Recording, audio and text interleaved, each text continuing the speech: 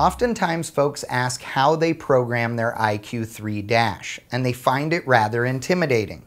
And the truth of the matter is, it's a very simple procedure, because this is a very simple device.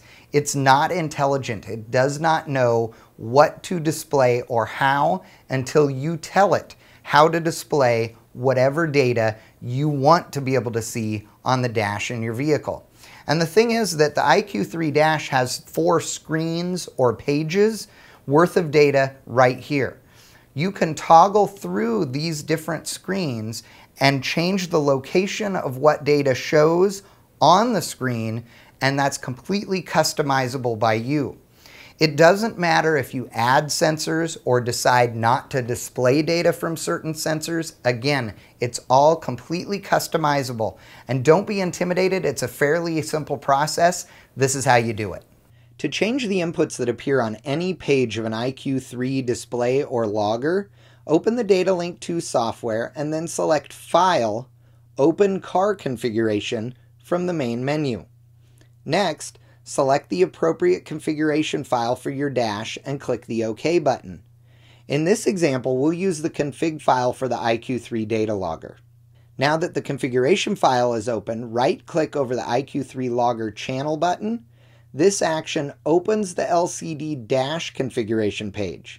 Each image of the dash represents one of 4 screens or pages that are available for viewing, as indicated by page 1, page 2, page 3, and page 4. To change what is displayed in any of the 7 available areas on each screen, simply left-click the input button that is linked to a given area by the red line.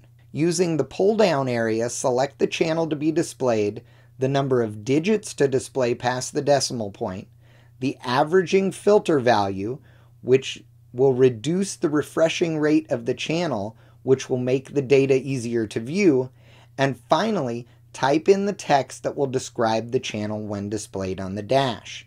In this case, we changed this input to GPS speed and called the channel MPH. This is the text that will appear above the channel value on the dash itself. Finally, select the OK button. Ensure that your PC is connected to your IQ3 using the Racepak programming cable and that the IQ3 is powered up.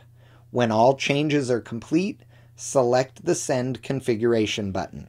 To change any of the 4 red LED warnings, select the Warnings tab at the top of the open window. Select the warning box linked to the red LED you wish to change by left-clicking on the box. The Warning Input 1 setting window allows you to select the channel that will trigger the warning, in this case, oil pressure. So we will select oil pressure. Next, we would like the warning light to come on whenever oil pressure is below 10 pounds and above 75. In the low warning limit area, we will enter 10. And in the high warning limit area, we will type 75. Since we want the warning to trigger when oil pressure is below 10 or above 75, we will select Channel Value is Outside Warning Limit window.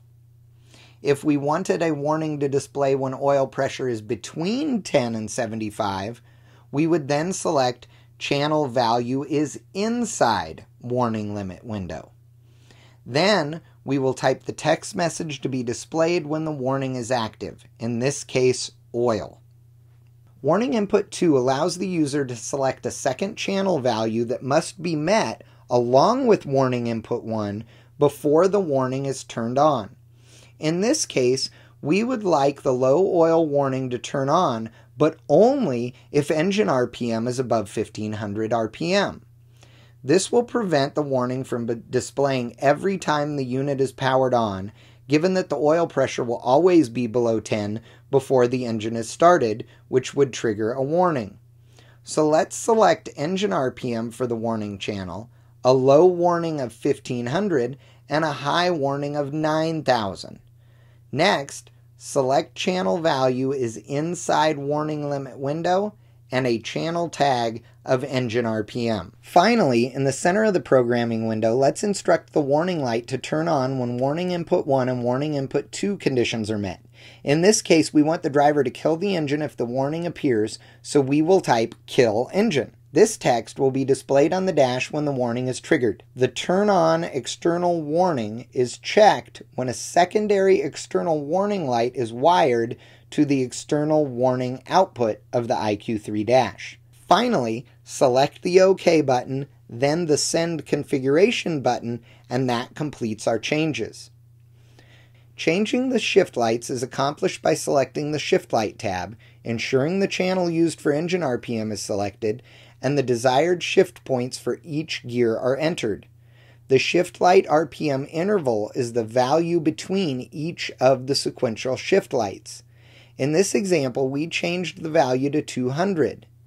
If the shift point for every gear is 8,000, all shift lights will be lit at 8,000. 4 lights will be lit at 7,800, 3 lights will be lit at 7,600, etc. Once all settings are completed, select the Send Configuration button, then the OK button. Refer to the IQ3 manual for details regarding gear calculation, slip calculation, and the Dash Info tab usage. Remember, save all changes using the Save icon before closing your Data Link 2 software.